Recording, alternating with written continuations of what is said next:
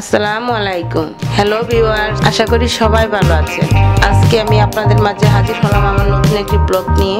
আমার আজকের ব্লগটি হচ্ছে লাল শাক। লাল শাক ভাজিটা কিন্তু খুবই মজাদার একটা ভাজি। ছোট বড় সবাই পছন্দ করে থাকে, বিশেষ করে ছোটদের জন্য খুবই হেলদি ফুড খাবার। আমি এই লাল শাকটা আজকে ভাজি করব। লাল শাকের ভিতরও দুই ধরনের শাক থাকে, একটা একটু বড় মোটা সোটা, আরেকটা একেবারে অল্প ছোট এবং চিকন। আমি আপনাদের একটু দেখাচ্ছি। আমি যে শাকগুলো নিয়েছি এগুলো একেবারে চিকন এবং ছোট। এই শাকটা খেতে কিন্তু খুব ভালো মজা হয়, ভালোই লাগে। আজকে আমি শাকটা একটু বিভিন্ন রকম ভাবে রান্না করব, আপনাদের সাথে শেয়ার করব। আপনারা যদি আমার ভিডিওটা ফলো করেন তাহলে সেই টিপস গুলো দেখতে পারবেন। আমি আজকে খুবই সহজ একটি রেসিপি আপনাদের সাথে শেয়ার করব, তা হলো এই লাল শাক ভাজি। এখন আমি এই লাল শাকগুলো কেটে ধুয়ে পরিষ্কার করে তারপর রান্না করে ফিরে আসবো। তখন আপনাদেরকে দেখাবো কিভাবে এই লাল শাকটা রান্না করতে হয়। হ্যালো ভিউয়ার্স, আপনারা যারা এখনো আমার চ্যানেলটি সাবস্ক্রাইব করেননি তারা অবশ্যই আমার চ্যানেলটি সাবস্ক্রাইব করে দিবেন। আপনাদের কাছে অনুরোধটা রইল আমার চ্যানেলটি সাবস্ক্রাইব করে দিয়ে আমার পাশে থাকবেন। এই আশাটা তো আমি করতেই পারি। তাহলে চলুন আমি এখন শাকগুলো ধুয়ে কেটে গেছি, পরিষ্কার করে নিয়ে আসি। তারপর আপনাদের সাথে আবার কথা হবে, দেখা হয়তো আপনারা আমার কণ্ঠ শুনতে পারবেন, আমাকে দেখতে পারবেন না, কিন্তু আমার রান্নাটা অবশ্যই দেখতে পারবেন। হ্যালো ভিউয়ার্স, ফিরে এলাম রান্নাঘরে। আজকে আমি লাল শাকটা ভাজি করব এবং আপনাদেরকে দেখাবো। তার জন্য আমি লাল শাকগুলো ভালোভাবে ধুয়ে কেটে বেছে পরিষ্কার করে নিয়ে আসছি। এখন আমি লাল শাকটা সিদ্ধ করে নিব। তার জন্য চুলায় আমি একটা কড়াই বসিয়ে দিয়েছি। এখন আমি কড়াইতে লাল শাকগুলো দিয়ে দিব, দিয়ে সিদ্ধ করে নেব। তারপর সিদ্ধ করে জড়িয়ে আমি একবারে পানিটা নিগড়ে নিব, তারপরে ভাজি করব। চলুন তাহলে দেখা যাক আমি কিভাবে শাকগুলো রান্না করি আজকে। প্রথমে আমি শাকগুলো দিয়ে দিব।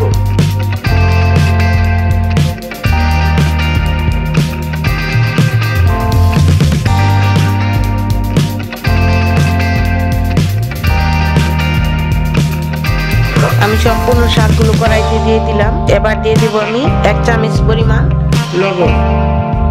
লবণটা দিলে শাক থেকে প্রচুর পরিমাণ পানি বের হয়ে যাবে, তার জন্য শাকটা সিদ্ধ হতে এক্সট্রা কোনো পানি প্রয়োজন পড়বে না। শাকের থেকে প্রচুর পরিমাণ পানি বের হয়ে আসবে। এখন আমি কড়াইটা ঢাকনা দিয়ে ঢেকে শাকটা সিদ্ধ করে নিব। চুলাটা আমি এখন ধরিয়ে দিব। চুলাটা ধরিয়ে দিয়েছি। এখন আমি শাকটা ভালোভাবে সিদ্ধ করে একবারে পানিটা নিগড়িয়ে নিয়ে তারপর আবার আপনাদেরকে শাকটা ভাজি করার সময় দেখিয়ে নিব।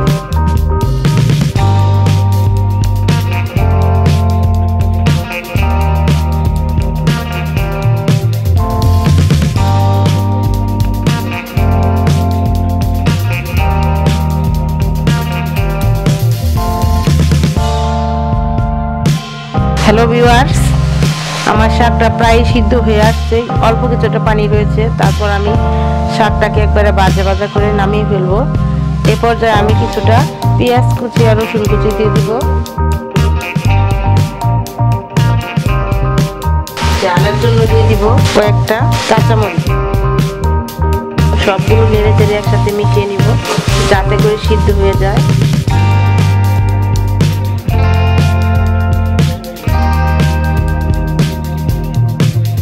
আমি আর 3 থেকে 4 মিনিট সময় নিয়ে শাকটাকে ভেজে নিব, যাতে করে শাকের গায়ে কোনো পানি লেগে না থাকে। শাকের গায়ে যদি পানি থাকে তাহলে শাকটা খেতে ভালো লাগবে না। তারপর আমি নামিয়ে নিব শাকটা।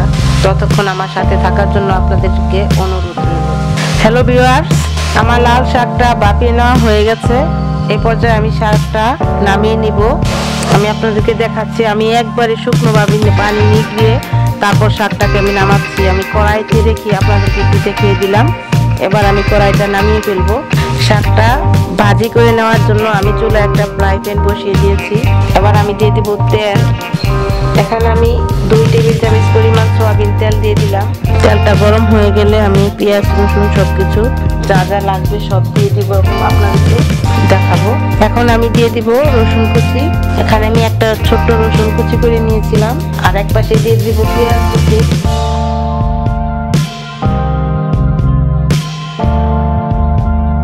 পেঁয়াজ আর রসুনটাকে আমি লাল করে ভেজে নেব, ব্রাউন কালার করে ভেজে নেব।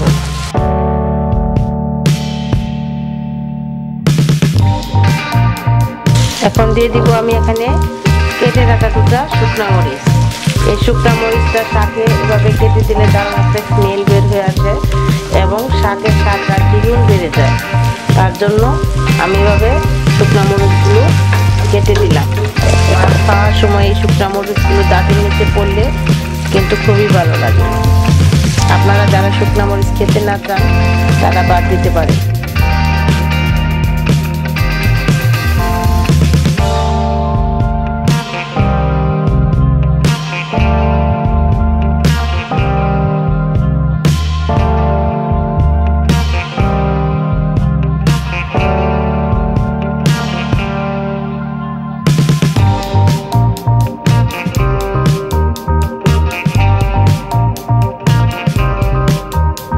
সিদ্ধ করে রাখা শাকগুলো প্যানে দিয়ে দিব।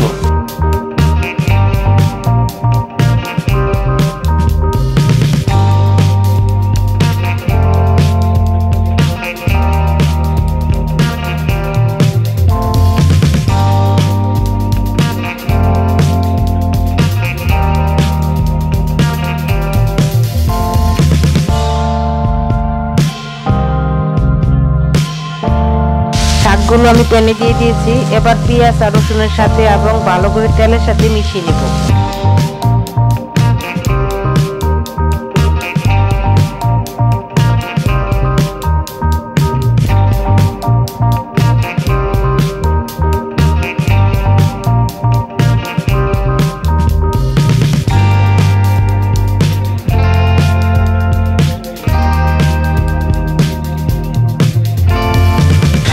শাক ভাজিটা আমার হয়ে গেছে। এবার আমি শাক ভাজিটা নামিয়ে দিব। তার আগে আমি যেটা করব সেটা হচ্ছে চুলাটা আমি এখন অফ করে দিব।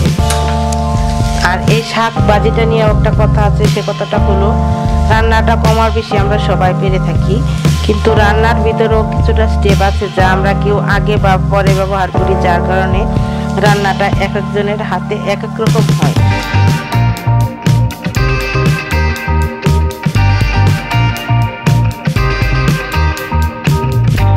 এই জায়গায় যে আমি ফর্মুলাগুলো ব্যবহার করেছি, যেমন পেঁয়াজ, রসুন বা কাঁচামরিচ, শুকনো মরিচ, যে স্টেপ বাই স্টেপ আমি দিয়েছি, আপনারা যদি ঠিক এভাবে ফলো করে শাক ভাজি করেন তাহলে দেখবেন মাংসকেও হার মানাবে। শাক দিয়ে আপনি পেট ভরে ভাত খেতে পারবেন। এটা কোনো গল্প কথা না, ঠিক আমার আজকের এই ভিডিওটা যদি ফলো করেন তাহলে বুঝতে পারবেন এভাবে শাক রান্না করে খেলে কতটা মজা হয়। তাহলে ভিউয়ার্স, আজকে এই পর্যন্তই থাক। অন্যদিন আপনাদের সাথে দেখা হবে আবার অন্য কোনো নতুন রেসিপিতে। আল্লাহ হাফেজ।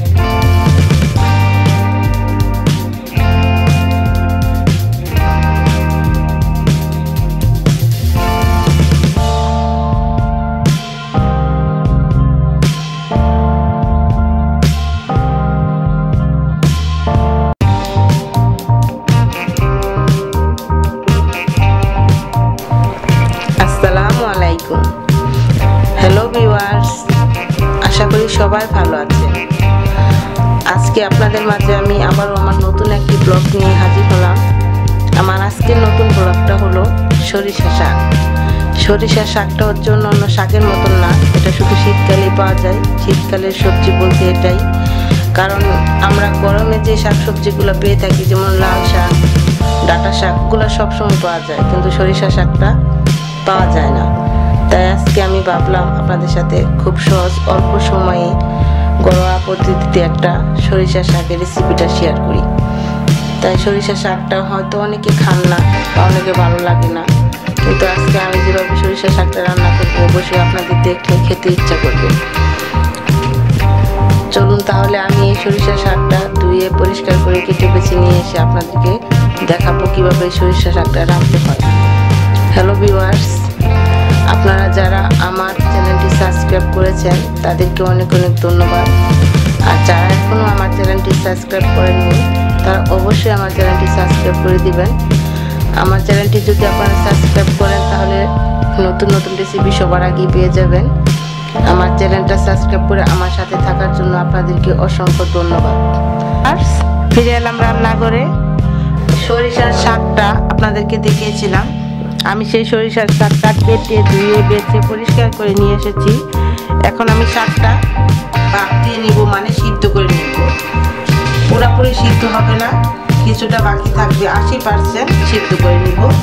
তার জন্য আমি চুলাইতে একটা কড়াই বসিয়ে দিয়েছি। এবার শাকগুলো আমি কড়াইতে দিয়ে দিব, তারপর আমি সিদ্ধ করে নিব। চলুন তাহলে দেখে নিন আমি আজকে এই সরিষার শাকটা কীভাবে রান্না করি।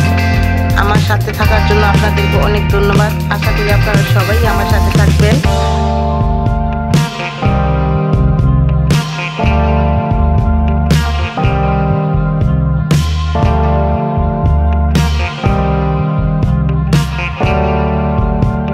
আমি সবগুলো শাক কড়াইতে তুলে দিলাম। এবার আমি চুলাটা ধরিয়ে দিব।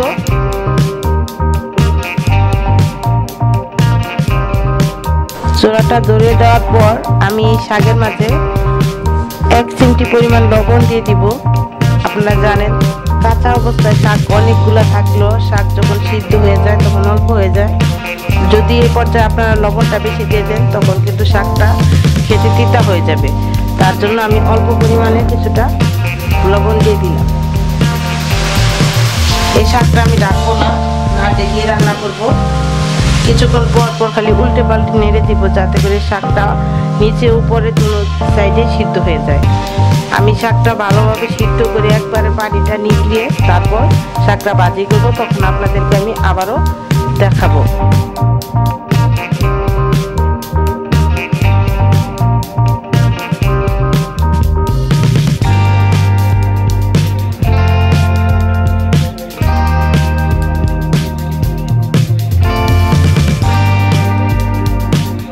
হ্যালো ভিউয়ার্স, আমার সরিষার শাকটা সিদ্ধ হয়ে গেছে। আমি এখন সরিষার শাকটা নামিয়ে নিব। নামিয়ে তারপর আমি শাকটা ভেজে নেব। প্রথমে আমি এই কড়াইটা চুলা থেকে নামিয়ে ফেলবো। এখন আমি এই শাকটা ভাজি করার জন্য চুলায় একটা প্যান বসিয়ে দিব। এখানে আমি একটা প্যান বসিয়ে দিয়েছি। আর এই শাকটা খাওয়ার জন্য এক্সট্রা শুকনা মরিচ ভাজতে হবে। তার জন্য আমি এখানে 4টা শুকনা মরিচ ভেজে নেব। তার জন্য খুবই অল্প তেল লাগবে। বেশি তেল দিলে মরিচের ভিতরে কিন্তু তেল ঢুকে মরিচটা মচমচে থাকে না। তেলটা গরম হয়ে গেলে তারপর মরিচটা আমি ভেজে নেব। তেলটা গরম হয়ে আসছে, এবার আমি মরিচগুলো ভেজে নেব।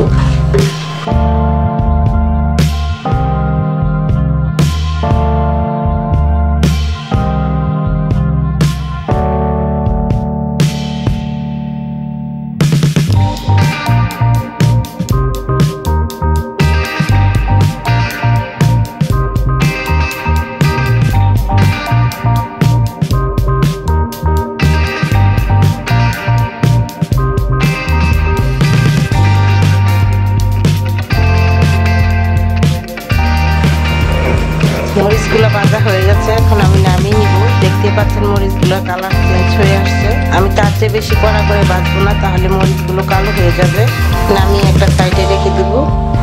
এবার আমি শাকটা ভাজি করার জন্য তেল দিয়ে দিব। আবারও আমি প্রায় আনুমানিক 2 টেবিল চামচের মতো তেল দিয়েছি। এবার দিয়ে দেব রসুন কুচি। একটা রসুন কুচি করে নিয়েছিলাম, আর এখানে 4টা পেঁয়াজ। এই সরিষা শাকটা রান্না করার যে টিপসটা আমি বলেছিলাম সেটা হলো, এখন আমি দিব এই সরিষা শাকটা রাঁধতে গেলে কিন্তু আমাদের এক্সট্রা একটা জিনিস ব্যবহার করে থাকি, তা হলো আদা। আমি এখানে 1 চিমটি আদা কুচি করে নিয়েছি, যে আদাটা স্মেলটা বের হলে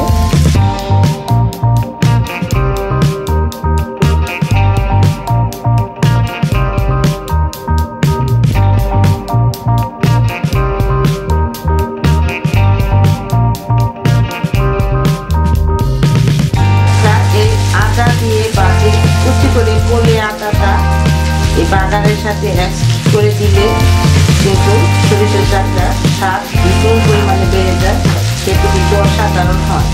আপনারা অনেকে হয়তো জেনে থাকেন বা অনেকে জানেন না। যারা না জানেন তারা আমার এই ভিডিওটা দেখে জেনে নেবেন। পেঁয়াজ কুচি, রসুন কুচি এবং তার সাথে অল্প কিছুটা আদা কুচি করে বাগারে পুরো নিয়ে তারপর শাকটা বাগার দিলে শাকটা খেতে কিন্তু দারুণ মজা হয়। আর আমি এই জায়গায় দিয়ে দিব এখন 3 থেকে 4টা মরিচ ছিঁড়ে রেখেছিলাম, সেগুলো দিয়ে দিলাম। এখন আমি ভালোভাবে সব একসাথে মিক্স করে একটু ব্রাউন কালার করে কেটে নেব। বেশি ব্রাউন করবো না, হালকা একটু বাদামি কালার হয়ে গেলে আমি শাকগুলো দিয়ে দেবো, কারণ আমার শাকগুলো একেবারে সবুজ রয়ে গেছে, যার কারণে আমি পেঁয়াজগুলোকেও বেশি লাল করতে চাচ্ছি না। আপনারা যদি যে কোনো শাকই হোক, শাকের কিছুটা বিভিন্নতা আছে। যেরকম আমি আজকে যে সরিষা শাকটা রান্না করলাম সেটা আমি কিন্তু ঢাকনা দিয়ে ঢেকে সিদ্ধ করি, যার কারণে আমার শাকটা লাল বা হলুদে হয়ে যায়নি, সবুজই রয়ে গেছে। এ পর্যায়ে আমি শাকটা ভেজে নেব। দেখবেন ভেজে নেওয়ার পরও শাকটা সবুজই থেকে যাবে।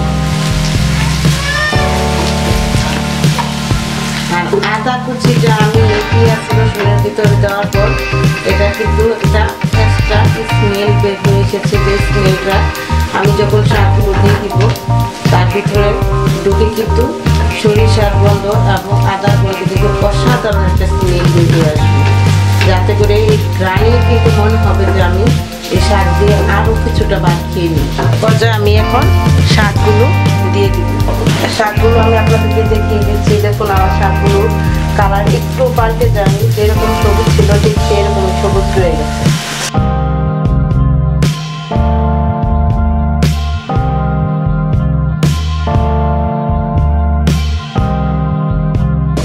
সরিষা শাকটা কিন্তু তেলের উপর বা পেঁয়াজ রসুনের উপর দিয়ে বেশিক্ষণ ভাজতে হয় না, তাহলে কিন্তু দিতে হয়ে যায়। তার জন্য আমি বেশিক্ষণ ভাজবো না, যা কিন্তু আলতোভাবে সব কিছু একত্র করে মিশিয়ে দেব।